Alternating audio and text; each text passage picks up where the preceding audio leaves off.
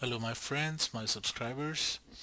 In today's lesson, I'm going to show you how to assign colors to these black and white icons that are part of the dark user interface. I am using Max 2010, but the technique can be applied to any previous versions. Um, it's basically how do you change colors for the icons regardless of the UI.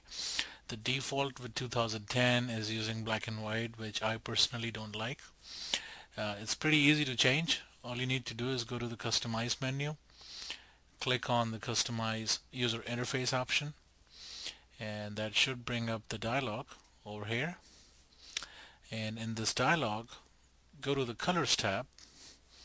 From the list here at the bottom left, click on the option called Icons Enabled.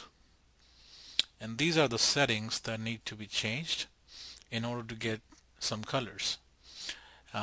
First thing I usually do is I crank up the saturation all the way to 100,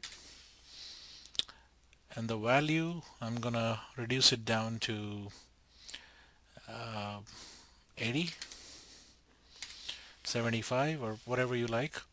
The transparency can be left at 100. This is important. You want to uncheck the invert option. That way it's taking all the custom values as it is. And the contrast can be left at 100. The gradient map we don't need. I'm gonna completely remove it and give it a value of 0, and then hit apply colors now, and there you go.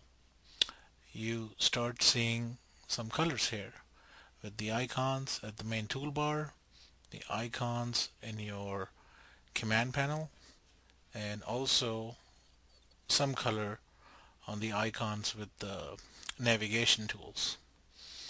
If you want to save this, you can go back to Customize, save custom UI scheme, and save this user interface file along with any other changes you might have done to your quad menu or colors or keyboard shortcuts and things like that.